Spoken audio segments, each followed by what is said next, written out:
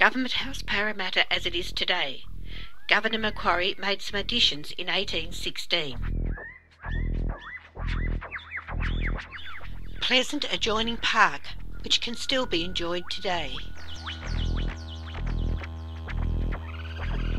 The next three photographs are a small portion of the Vivid Sydney Light Show in June 2010, celebrating Governor Macquarie's time in office.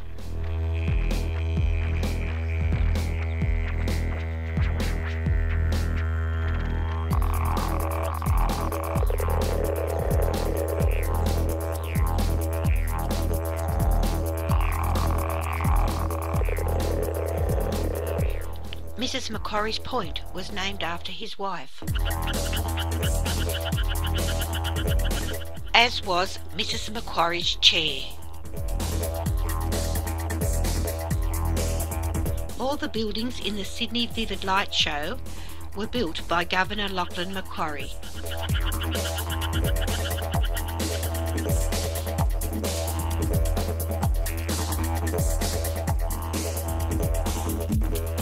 And the Conservatorium of Music, which were built as the stables for the new Government House.